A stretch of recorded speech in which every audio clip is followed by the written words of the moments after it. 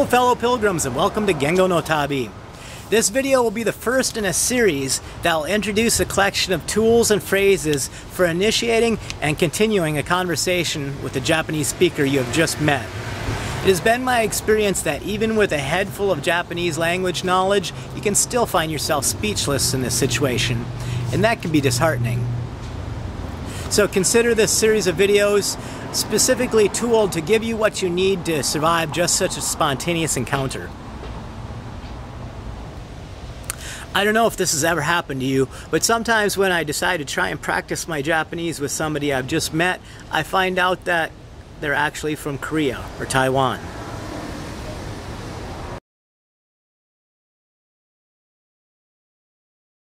すみません、あなたは日本の方ですか？すみません、あなたは日本の方ですか？すみません、あなたは日本の方ですか？すみません、あなたは日本の方ですか？ Okay, now that I've determined that the person I'm speaking to is actually Japanese, I want to let them know that I'm a student of their language. 私は日本語を勉強しています。私は日本語を勉強しています。私は日本語を勉強しています。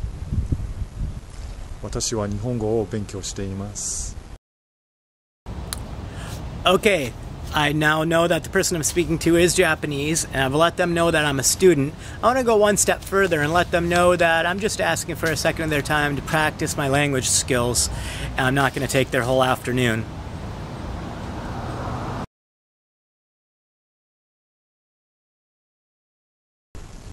日本語を練習する機会が少ないので少し話してもいいですか？日本語を練習する機会が少ないので少し話してもいいですか？日本語を練習する機会が少ないので少し話してもいいですか？